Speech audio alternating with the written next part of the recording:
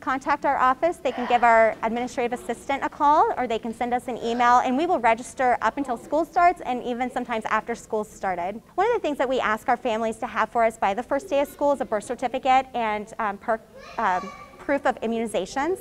So we do ask that those come with them, but if they don't have them, it's okay. We'll accept them up until the day school starts. And so either they can bring their own hard copy or we can make copies for them.